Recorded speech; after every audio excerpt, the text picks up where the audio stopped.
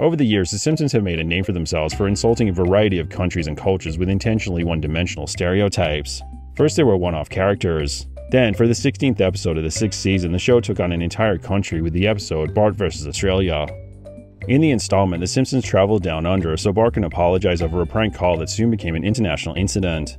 You're just some punk kid, aren't you? The episode first aired in the US in February 1995, then soon after in Australia. And after the country at the center of the installment saw how they and their culture were represented, there was an immediate backlash. Despite all the stereotypes that had appeared in The Simpsons, they were never intended to be malicious, as the show lightheartedly poked fun at the very idea of stereotypes and the ignorance of people who take them seriously. Still, even with the obvious and perfectly executed sarcasm and satire that you'd expect from a golden era episode of The Simpsons, an embarrassingly large number of Australians took the bait and were deeply offended by The Simpsons' clearly intentionally inaccurate parody of their country. That's a bloody outrage, it is!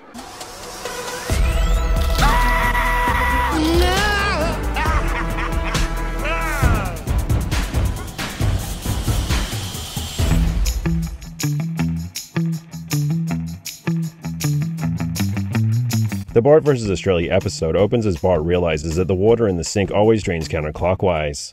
Lisa explains that it only drains the other way in the southern hemisphere due to the Coriolis effect. In the northern hemisphere, water always drains counterclockwise. It's called the Coriolis effect.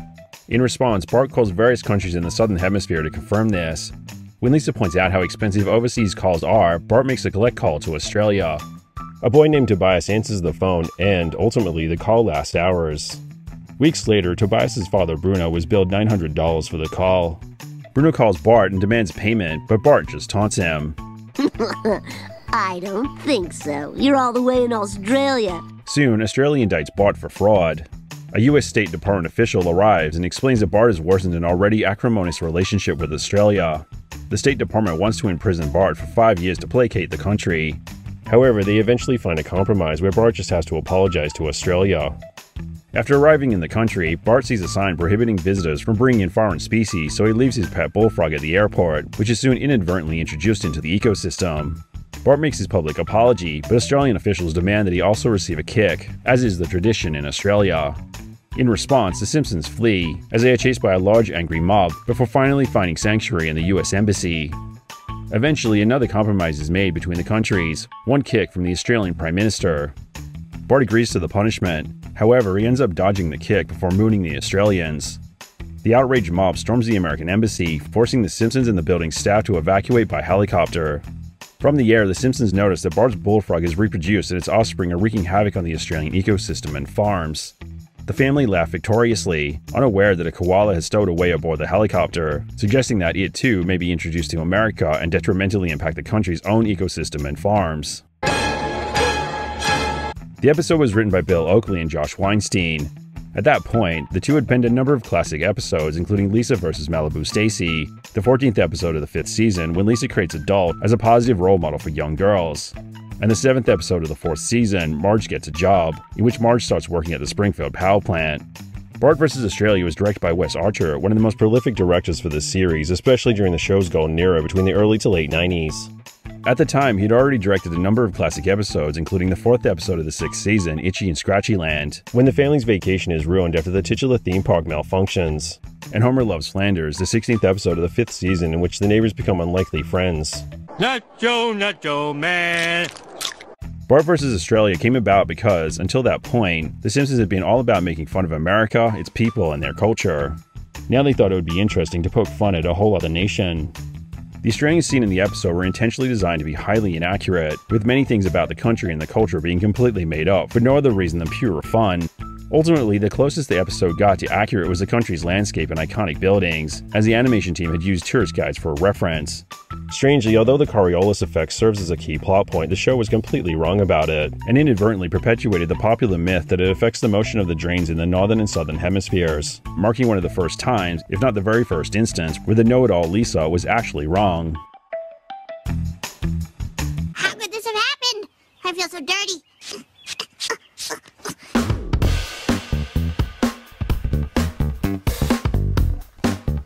Typical of a golden era episode, Bart vs. Australia is laid with numerous references and jokes.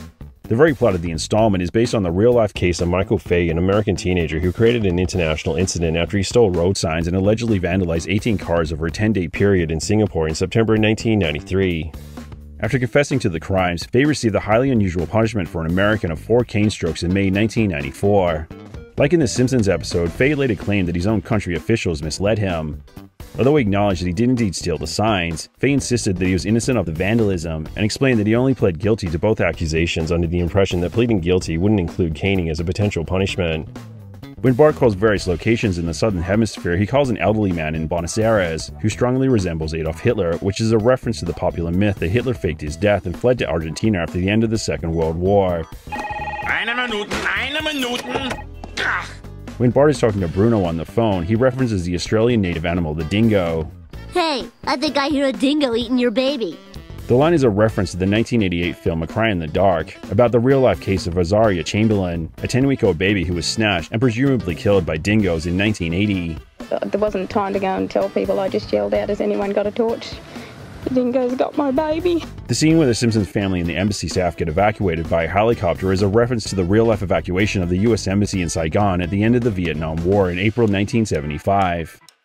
The plot point of having the bullfrog take over Australia and destroy all the crops is a reference to Australia's real-life serious ecological problem with the cane toad, which were originally introduced to the country to protect sugarcane from the cane beetle, but soon became an uncontrollable pest themselves, as documented in the classic 1988 documentary Cane Toad: An Unnatural History and its 2010 sequel, Cane Toad: The Conquest, which details how futile Australia's efforts have been to address the self-inflicted environmental problem. The toad will even try and eat ping pong balls as they bounce past the front of them.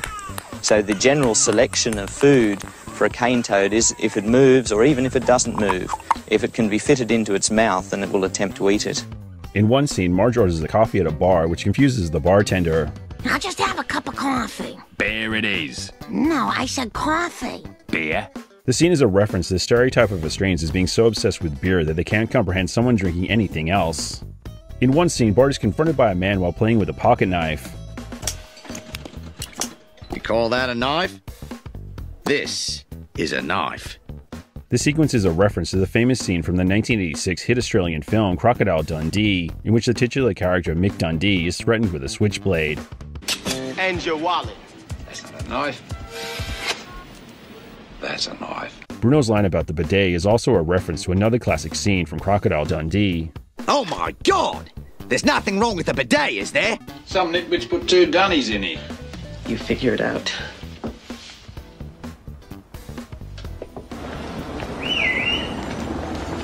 For washing your backside, right?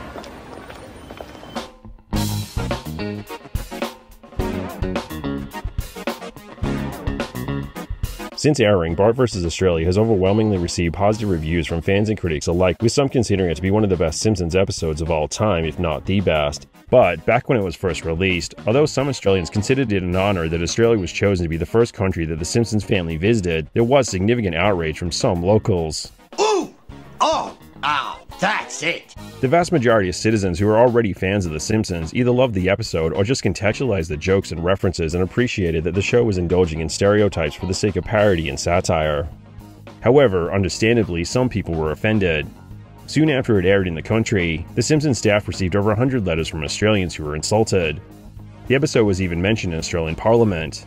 I'm gonna report this to me Member of Parliament. Hey, Gus! For the most part, those who were offended simply didn't get the joke that the Simpsons staff had intentionally misrepresented Australians and their culture. So, people were either offended by the fact that Australians were depicted as backwards, or because of all the inaccuracies.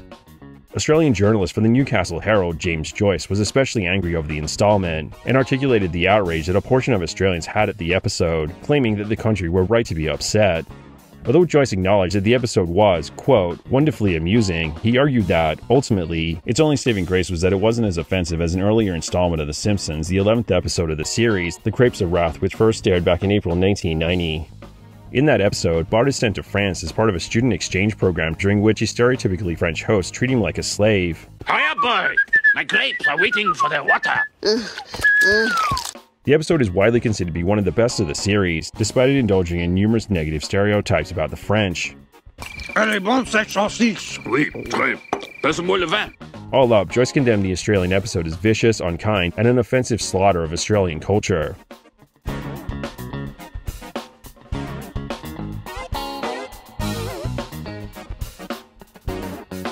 Cartoons don't have to be 100% realistic.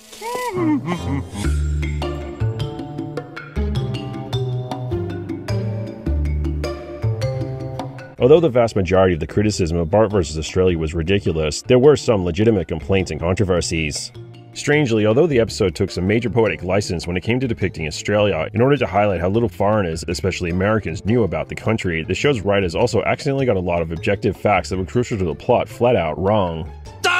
The most notable of these is, of course, the Coriolis effect, which is actually best known in the scientific community as the Coriolis force. Years after the episode first aired in November 2004, Australia's celebrity scientist Carl Kruseniski wrote an article explaining the phenomenon and the inaccuracies in the episode, pointing out that the water can swirl in the opposite way in plug holes in Australia, but only in carefully controlled situations, or as a result of how the water entered the toilet bowl or basin. And even then, the shape of the receptacle can play more of a role in the direction of the swirl than the Coriolis force itself.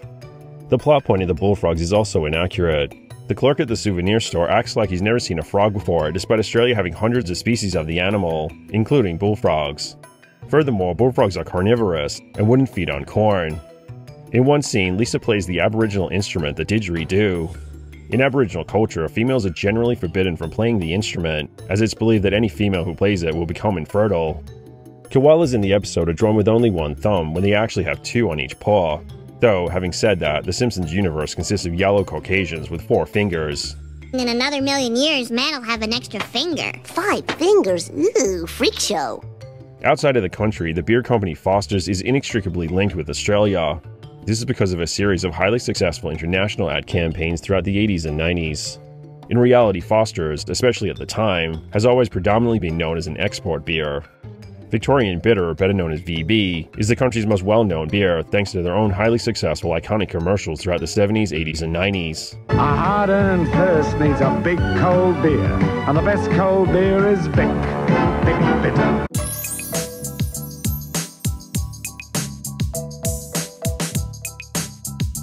Beyond the story itself, a number of other things about the Bart vs. Australia episode didn't sit well with some Australians. However, the depictions that they found so offensive because they considered them so inaccurate weren't as far from the truth as they wanted to believe.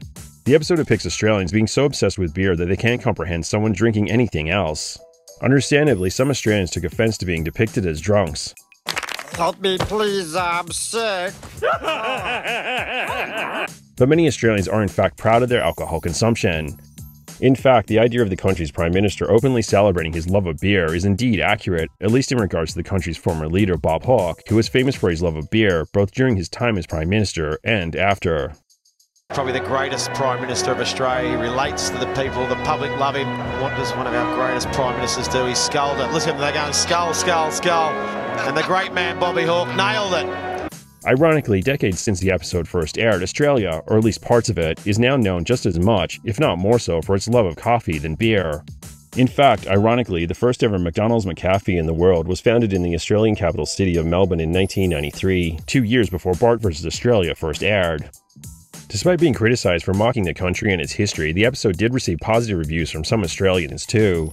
Presumably, not only did they get the joke that almost anything and everything was intentionally misrepresented, but they were probably also very thankful that it wasn't a faithful depiction of the country, because, had it been accurate, they would have had plenty of things to be embarrassed by. Such as the country's little-mentioned civil war, when the country's military took on the indigenous emu population. The large, flightless bird had been decimating farmland, causing so much damage that soldiers, armed with some of the very same weapons they'd used in World War I, were sent into the Campion district of Western Australia to assist the hapless farmers to cull the bird's numbers. The battle lasted over a month, between November and December 1932, and, although a few birds made the ultimate sacrifice,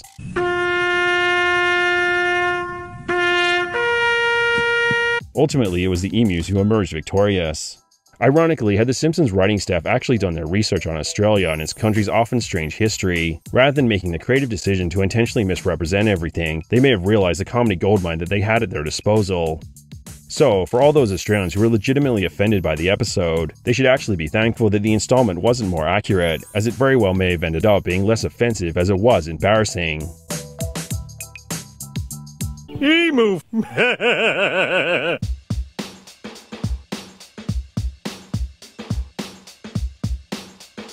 The Simpsons are known for making fun of the average American in most episodes of the show, and despite the change in location, the Bart vs. Australia installment is no different. Ultimately, if anything, the episode is much harsher on Americans than Australians. While Australia and its culture were intentionally misrepresented, the depiction of the average American via the Simpsons family is far from flattering. Despite the idea of the booting being a major plot point in the episode, corporal punishment had in fact been outlawed in Australia since the 80s. Conversely, it was, and as of September 2023 still is, perfectly legal in a number of states throughout the US. Looking out the window, that's a paddling. At its core, the scene in which Bart is supposed to receive the boot is a criticism of Singapore and their treatment of Faye, while criticizing the very idea of physical assault as a legal punishment. But having Homer lecture and condemn Australia over the draconian and archaic legal system is more of a criticism of America's own ideas of crime and punishment, while highlighting how little the average American even knows about their own legal system. They cannot arrest a husband and wife for the same crime. There's also, of course, Homer's profound hypocrisy, given that he has routinely strangled Bart over the most minor of reasons. Domer! Why, you little... Then there's Australia's obsession with the boot that's so culturally ingrained that it appears on their flag, and disrespecting it is a crime. Disparaging the boot is a bootable offense. It's one of their proudest traditions.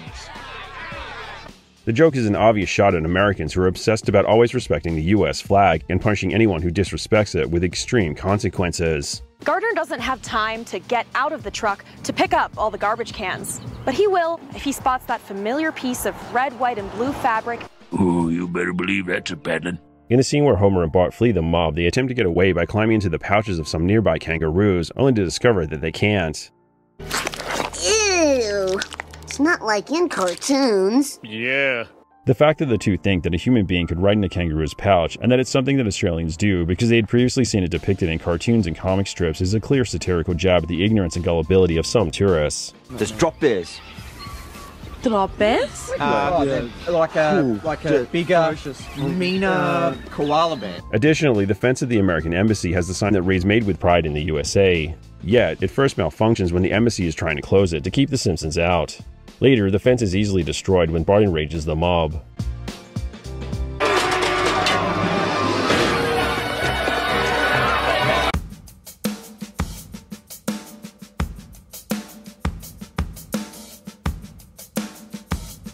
Ultimately, for an episode that was supposedly all about ridiculing anything and everything remotely Australian, there's sure a lot of Easter eggs laid throughout the Bart vs. Australia installment that indicate a legitimate understanding and appreciation for the country and its people. At one point in the episode, the Simpsons are shown a slideshow by the US Department of State depicting a boarded-up cinema with a marquee reading Yahoo Serious Festival. I know those words, but that sign makes no sense. The image is a reference to the Australian personality Greg Pede, better known by his stage name, which is literally Yahoo Serious. At the time, he was best known by Americans for writing, directing, and starring in the 1988 film Young Einstein. Also during the slideshow, there's an image of a man holding a giant battery. This is a reference to Australian personality Mark Jacko Jackson, who was first known in the country for his career as a frequently volatile football player before gaining fame as an actor.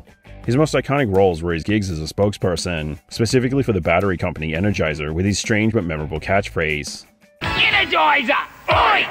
The campaign was popular in both Australia and internationally, but the novelty eventually wore off, and ultimately Jackson was replaced with something even more iconic, the Energizer Bunny in the late 80s. A word to the wise. Energize. The foot-long Vegemite sub from Subway, which is also seen in the slideshow, is a reference to one of the most popular, if not the most popular, and uniquely Australian spreads in the country. Also during the slideshow, there's a reference to the business Koala Blue. The chain was co-created by Australian celebrity Olivia Newton-John in 1983. Koala Blue soon became best known for its clothing line made up of miniskirts, t-shirts, and sweatpants. Ultimately, the business closed in 1992, though the company name was later repurposed for a line of Australian wines. Shortly before the Simpsons plane lands in Australia, the rubble from Skylab can be seen under the airport. This is a reference to America's first space station that was launched in May 1973. Spacelab eventually re-entered Earth's atmosphere and disintegrated in July 1979, scattering debris across the Indian Ocean and Western Australia. In the scene where Lisa discovers that Bart is in trouble with Australian authorities, the address for the collection agency can be seen, which is 10 Sheepdip Court.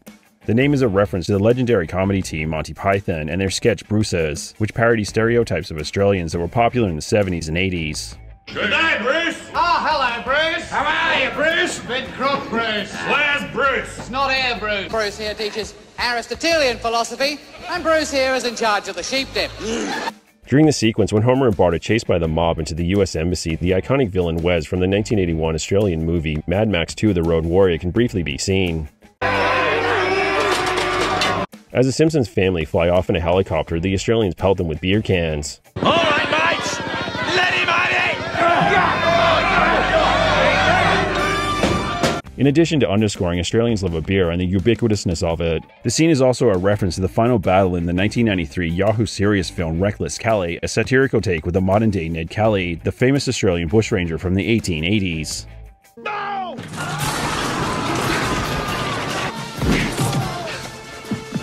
In the scene when Marge and Lisa explain what a bullfrog is to an Australian local, he is shocked that Americans would choose such a strange name for the animal, then mentions what he would have called them. I'd have called them chazwazzers. The scene is a reference to the fact that Australia is notorious for having a very distinct vernacular that pretty much only makes sense to its citizens. An example of this appears earlier in the episode when Bart is talking with Bruno. Who do they think I am? Some stupid Aussie drongo? Drongo is indeed a word, at least in Australia, and it's the equivalent of calling someone an idiot. I'm gonna jam my thumb in its butthole now. This should really piss it off.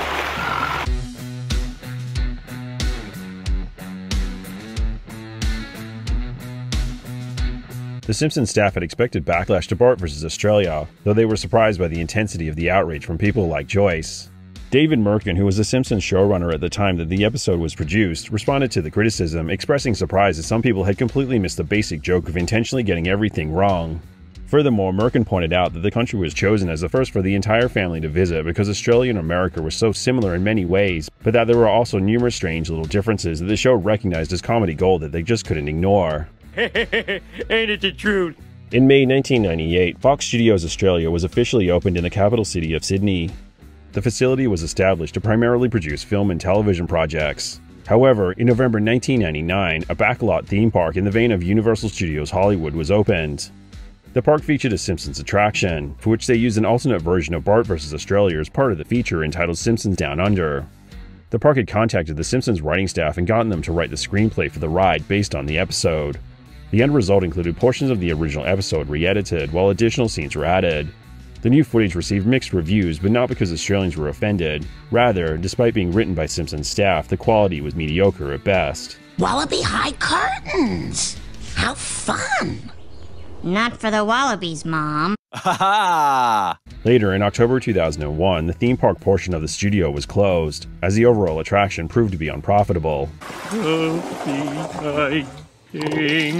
In the years since it first aired, it's become clearer and clearer that The Simpsons achieved the goal of producing a clever, layered installment of the show, so much so that in October 2015, Thomas Probst, an Australian, started a Change.org petition to rename the country's currency to Dollary Dues in reference to a scene from Bart vs. Australia. $900 Dollary Dues! At the time, the Australian economy was struggling, so the ostensible logic behind the petition was to stimulate the Australian economy, as the name change would make millions of people around the world want to get their hands on some Australian currency, driving up the value of the Australian dollar.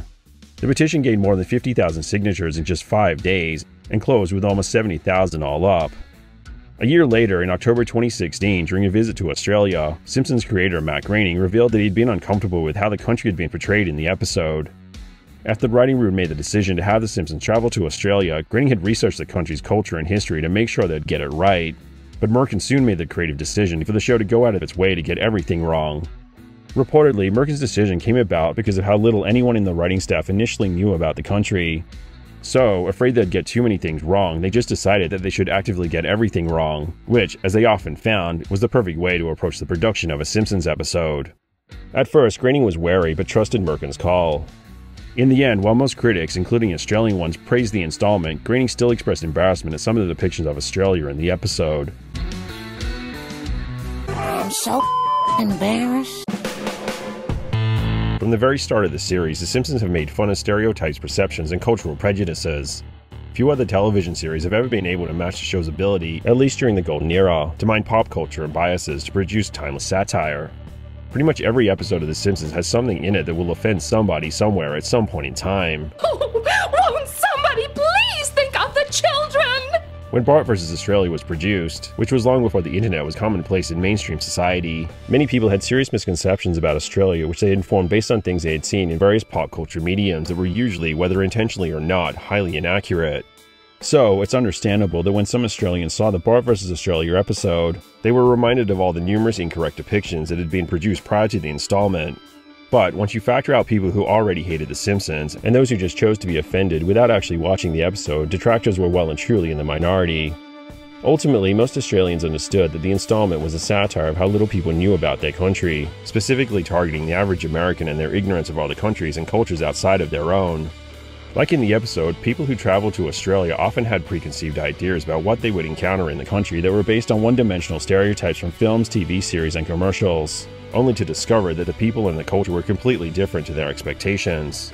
That was the point of the episode, and, with the exception of a vocal minority, the vast majority of people who actually watched Bart vs. Australia appreciated it for what it was, a clever, late installment of the show that served as both a parody and a tribute to the country that they were ostensibly mocking. Aye, mate. What's a good word?